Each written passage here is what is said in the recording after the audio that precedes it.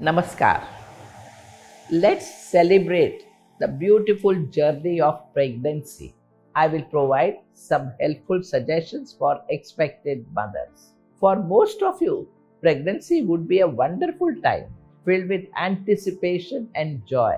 After all, you are creating a miracle.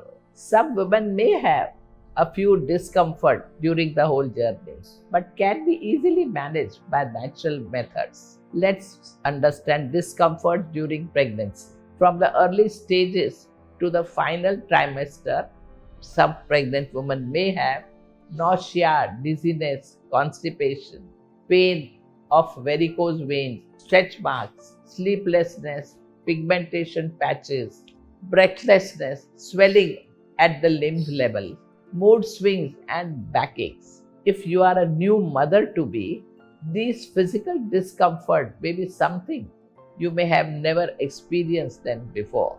However, the good news is that these can be easily managed with a few changes in your lifestyle. So let's understand some yogic management of pregnancy.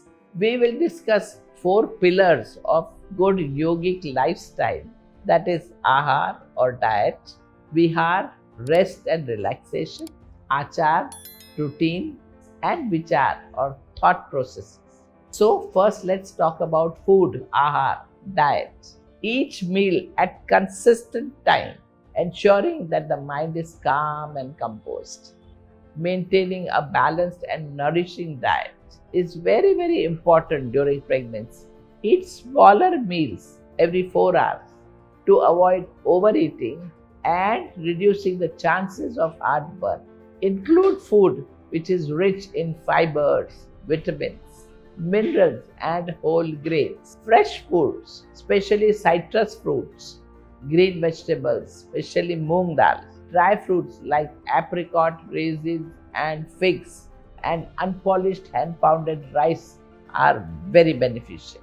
To avoid constipation, eat figs boiled in milk. Avoid canned, processed and bottled food. Stimulants like tea, coffee, alcohol, smoking and aerated drinks should be avoided. Fried food can increase digestive discomfort, so it is best to opt for lighter cooking methods. Milk and milk products are most important. Must have a glass of milk in the morning with some raisins inside, and a glass of milk or a cup of milk at night with turmeric inside.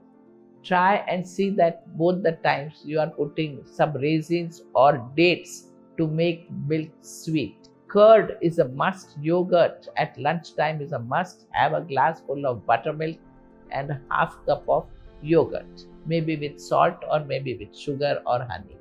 A spoon of ghee is a must in your body, so applying little ghee on chapati and eating would be wonderful. Next, Vihaar or rest and recreation.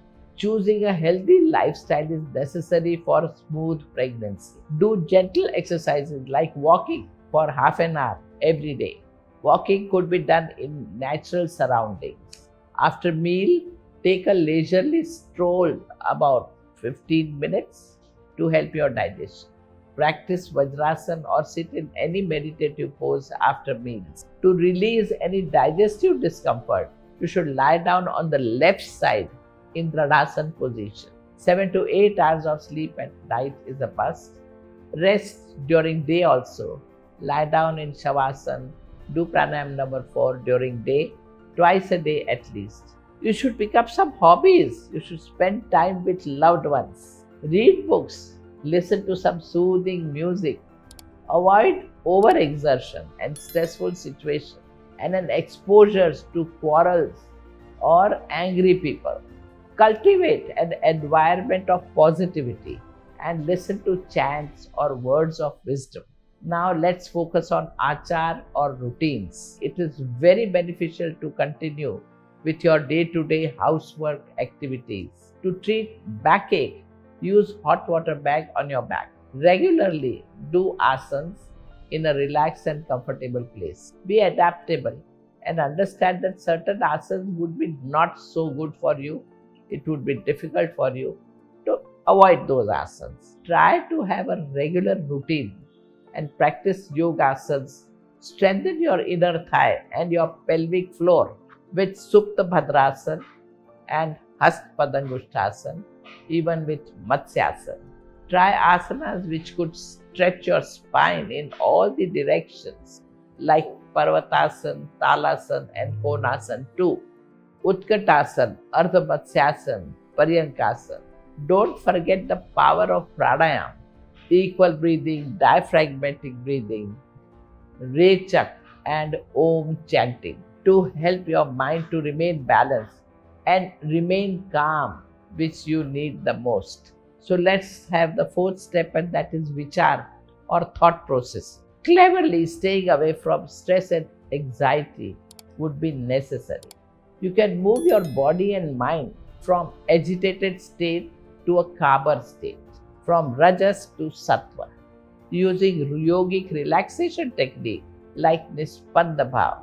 By having faith in higher reality, you will experience less stress, as the need to control the things the way one wants reduces. Write 10 positive points every day to develop the feeling of gratitude. This will bring positivity and miracles. If you can switch off from what you are doing for a few minutes every day, or just thank the higher power for giving you such wonderful experience, this can bring a whole lot of difference in stress level and attitude towards life. These concepts of Ahaar, Vihaar, Achar and Vichar must have given you a good understanding about yogic lifestyle during pregnancy. By following these practices, you will find relief from discomforts by nurturing a positive mindset. In this way, you will be very well on your way to a joyful and fulfilling pregnancy journey. Remember, you are creating a beautiful miracle. Namaskar.